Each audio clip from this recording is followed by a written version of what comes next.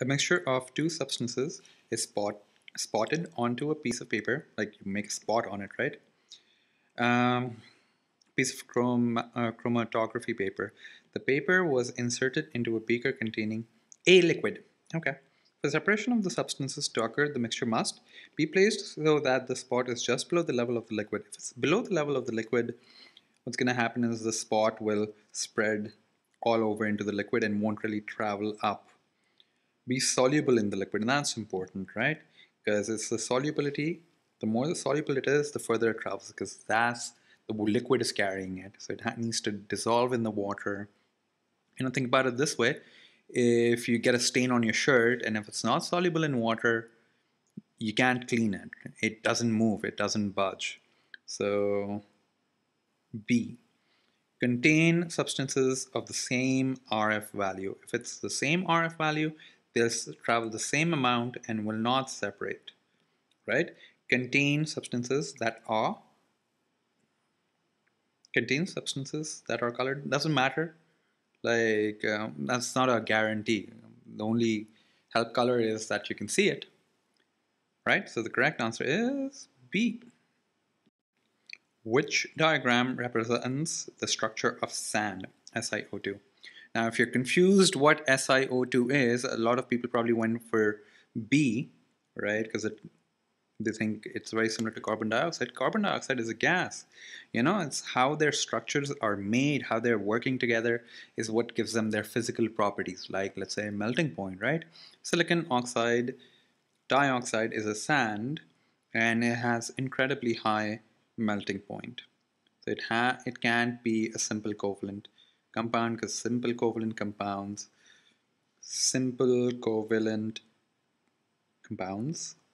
right, have normal low melting boiling points because they're gases and liquids. They can be solids but easily meltable, right?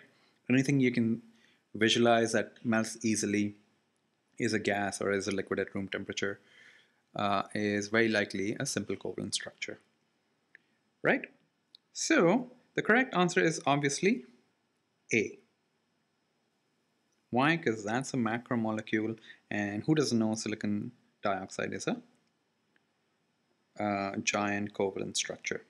C is some sort of alkane or a polyalkene, right?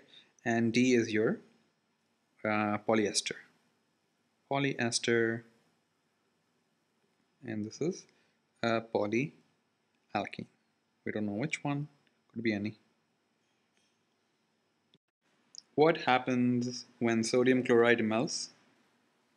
Covalent bonds in a giant lattice are broken.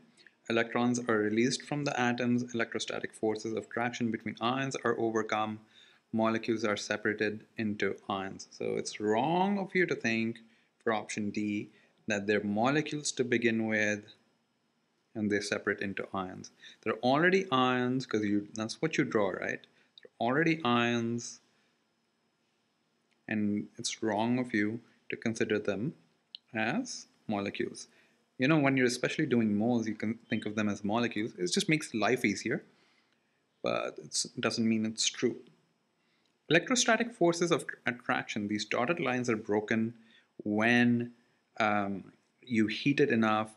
The energy of these atoms becomes so high they can overcome these attractive forces and separate from their lattice.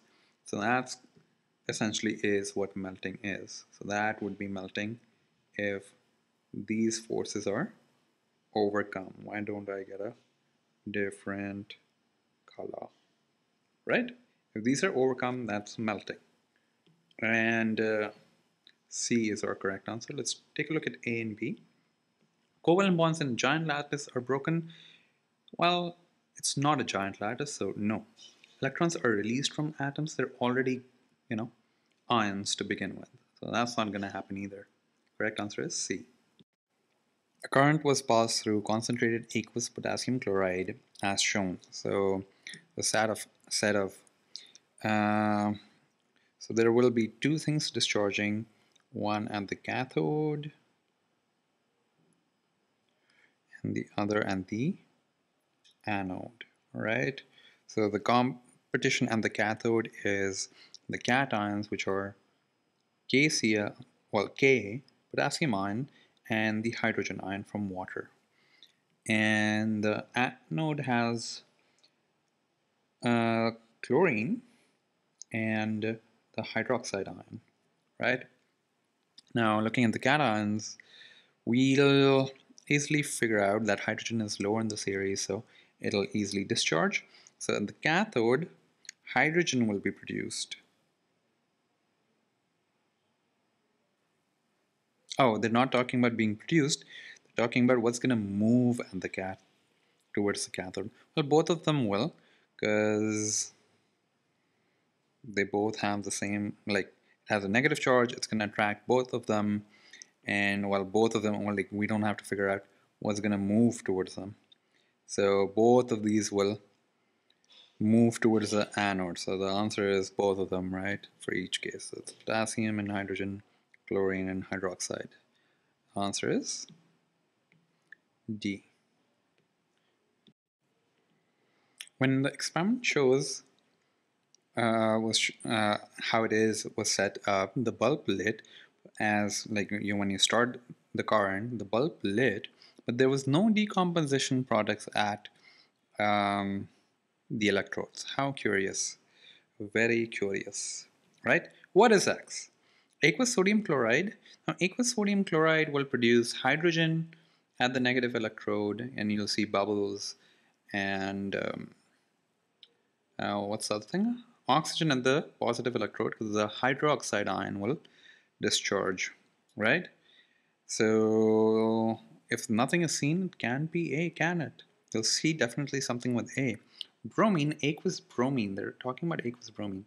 It's not ionic, so it's even if it's dissolved in water, it won't do anything, because it'll just be aqueous bromine.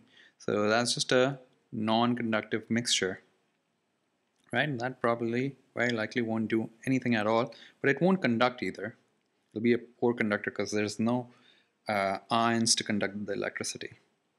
Molten sodium chloride, it's the same thing. You'll have chlorine being sodium being produced here and chlorine being produced here. So yeah, that's not it either. That's so where, strike three. What do we have now? Mercury. Mercury is a metal which can conduct electricity, so this setup will run and electrolysis won't take place, but conduction will take place and this will glow. Answer is D. Alright, small portions of aqueous potassium iodide and of acidified aqueous potassium magnate were added to 4 solutions. Color changes were seen as shown in the table. Which solutions contain an oxidizing agent? Alright, so potassium magnate itself is an oxidizing agent. Oxidizing agent. So it won't react with other oxidizing agents. It will, however, react with reducing agents, right? So potassium magnate isn't essentially telling us anything. What about potassium iodide? For potassium iodide, we got to focus on iodine. Now, iodine will be colorless, potassium iodide, so it's the iodide ion is colorless, and if it reacts, it'll form iodine. That's the only way it can react, right? Because it's already in ion form. So it's going to give out 2 electrons to do that. To balance it out, I'll put a 2 here. Now with that said, is this being oxidized or reduced? It's losing electrons, so that's oxidation, right? Oil. Oxidation is loss of electrons. It's going to be oxidized. So essentially, if it's changing color, that's oxidation. So this solution 1 has some sort of oxidizing agent because iodine got oxidized. Solution 2 has some kind of oxidizing agent because it still got oxidized. On the other side, there's 2 different things, right? Like potassium magnate is reacting differently. So, but this is an oxidizing agent, right? 2 oxidizing agents do not react much like 2 acids will not react with each other. They react with their complementary opposites, right? So nothing over here changes the fact that it still has oxidizing agents because it got oxidized. So it reacted with something which is allowed it to oxidize, essentially an oxidizing agent. So 1 and 2 are our answer, which contain oxidizing agents. Methane, the first member of the alkane homologous series, has a boiling point of negative 161. Which molecular formula and boiling point could be the correct for another alkane? So anything higher is going to have a higher boiling point. And I say higher because, you know, negative 150 is actually a higher value than negative 160. It's larger, right? You gotta know that, negative values, because it's more closer to zero, so to speak. It's like, yeah. Oh well, it's not a math class. Okay, so anything higher should have a, yeah, so taking a good look at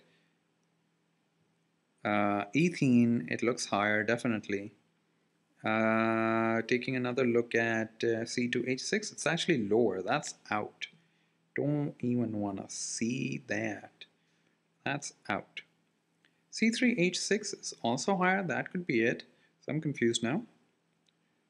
Right? And C3H8 is also higher in boiling point.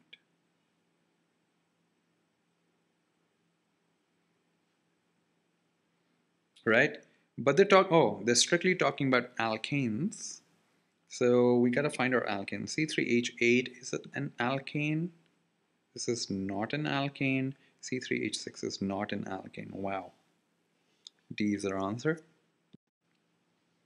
A student carries out 3 tests on gas X. Damp red litmus paper stays red. So it's not alkaline. That's what's telling me. Can't be ammonia, right? It's not alkaline. So the properties of gases, this gas is not alkaline. Alkaline. The second test is aqueous bromine stays brown. So it's not an alkene. Specific test. Light splint, gas burns. A lighted splint, gas burns. So it's flammable. Flammable. Right? So what could it be?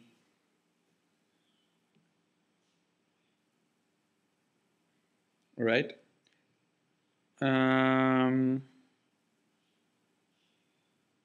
So ammonia is out because it's not alkaline. Ethene is out because it's not an alkene. And it's flammable. I think methane is it. Why can't it be oxygen? Is because the gas doesn't really burn. The splint will burn more brightly if the oxygen gets exposed to it, and it's going to burn. The glowing splint will light a lot more. The gas itself is not really, like, it's taking part in the reaction, but it's not burning. Something burning is something reacting with oxygen and giving off a lot of heat, right? So the correct answer is C. Two particles X and Y have the composition shown below. Number of electrons, number of neutrons, number of protons. Particles X and Y are metal atoms, not, okay, let's figure it out. So they're particles. X has 8 electrons, so it's oxygen, right? So 8 protons. So that's X has 8 protons, and right now it has 2 extra, so it gives it a negative charge, and number of neutrons is also 8. So I'm taking a leap of faith. I don't have a periodic table open, but this is definitely oxygen ion, right? Y, it has 17 protons. I think that's gonna be 1 less than, I don't know what 17 has. Close to chlorine, right? Isn't that this chlorine? Oh well. And it has 1 negative charge because it has 1 more electron. I think it's chlorine. The particles X and Y are negative ions. They're not metal because oxygen isn't. Non-metal atoms, they're not atoms, right? They're negative ions, both of them. And I'm pretty sure we're talking about chlorine. The answer is C. Experiment shown is used to test potassium bromide crystals. These are potassium bromide crystals. Lamp is not lit because of course it's a solid, right? Distilled water is added and the lamp lits. What is explaining this? Electrons are free to move? No. Ions are free to move. Metal ions are free to move when potassium bromide is melts. Actually, metal and bromide, or like non-metal ions. Metal ions are free to move when potassium reacts with them. It doesn't react, it just dissolves, it ionizes. Oppositely charged ions are free to move. There we go, there we go. There we go, simple recall. What are the products when concentrated aqueous lithium chloride is electrolyzed? It's aqueous and concentrated. And concentrated has our caveat, right? So we have our cathode, we have our anode, we have our lithium plus, and we have our hydrogen plus. And at the anode, we have the hydroxide ion and the chlorine ion. So what will discharge in the cathode is lithium. We're not too sure. I think this is a older reactivity series where lithium was not too much discussed. But lithium, I know, is a reactive metal, being a group 1 metal and all. So hydrogen will be released, right? Anode, what's going to happen at the anode? Now, normally in dilute solution, hydroxide ion will be, because it's lower in the ease of discharge of anions, right? But it's concentrated. When it's concentrated, the ion in higher concentration discharges.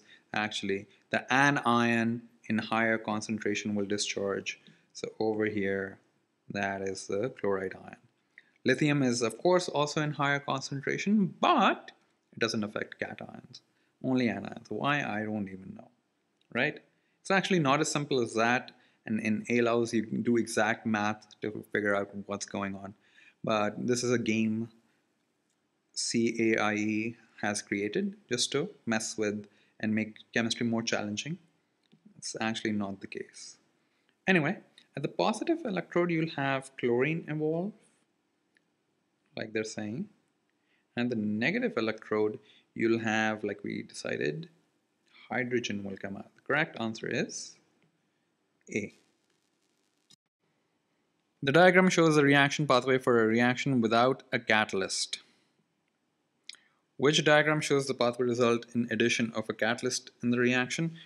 What's going to happen with the catalyst is that the activation energy is going to lower, so the peak will be lower, nothing else will change. So I think C is giving us that. D is also giving us that, but the height of the reactants has changed. So the correct answer is C. In an experiment, 5 centimeter cube of 1 mole per decimeter cube sodium hydroxide is gradually added to 10 centimeter cube of 1 mole per decimeter cube. Wow. Hydrochloric acid containing methyl orange. All right, so I think that's important. 5 centimeter cube 10. Which change occurs in the mixture? The concentration of H plus ions increases. Actually, it's going to decrease because the base will react with the hydrogen to form water, right? So the equation for this reaction is NaOH will react with the acid to form NaCl and H2, right? So the concentration of hydrogen ion will decrease as more base is added to it, or alkali is added to it. The methyl orange changes color. It will only change color if it crosses neutralization and this entire solution becomes alkaline. But you're adding less amounts of sodium hydroxide than needed. To reach neutralization, you'll need to add at least 10 centimeter cube, because that's what it is over here, right? You need to match the moles. So the methyl orange will not change color with this less amount of